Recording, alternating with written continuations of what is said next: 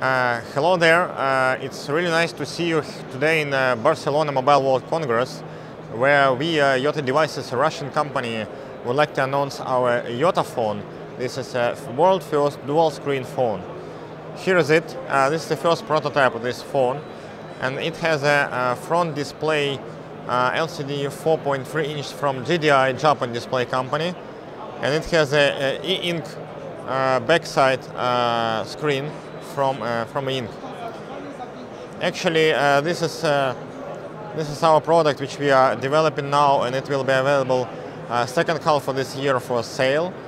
And so there are different use cases why the second screen can be useful. So for instance, you can change the wallpaper, and by the way, you can connect your Facebook or Instagram profile and download your family photos, for example. And then you could put any image to the backside of your phone. And because this is EPD screen, it means that the battery power is very, very low. It updates only, it drains only a little power on the zone which is updated. And if the battery goes totally off, if you are discharged, if your phone is discharged, the image will stay there forever. So it means that there are a lot of other use cases could be possible.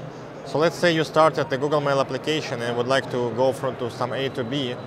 You can just make like this gesture, and the information will be put here. And even the phone is discharged, you will see how to go there. Another case could be there is a boarding pass coming in, and you would like to make the same gesture, and it will be placed here. So you can pass the security controls and anything else.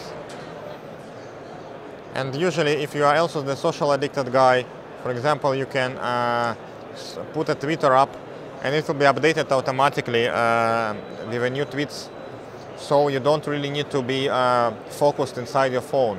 And what our general target is to avoid unnecessary actions and keep the people more socialized in the real world.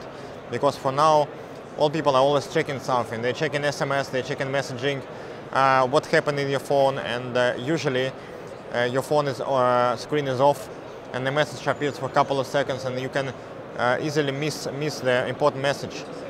In our case, you can, so let's say you would like to check about a meeting.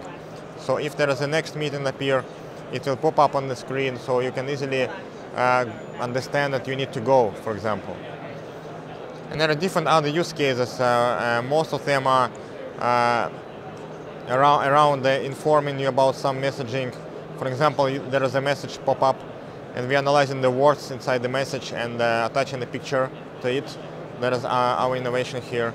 And if you'd like to reply in the message, you can make a swipe, and it will pop up in the messaging application. The back touch screen is not touchable because of our concept. We would like to keep it a little bit different. But you can use a zone to change between different applications, like this. And it's definitely a very good reading experience, so you still can read application, read a book on the back side. And more different other use cases. The applications we develop by ourselves, but we plan to announce the SDK soon, to involve more partners and ecosystem of developers. Thank you very much for coming. I hope you love it.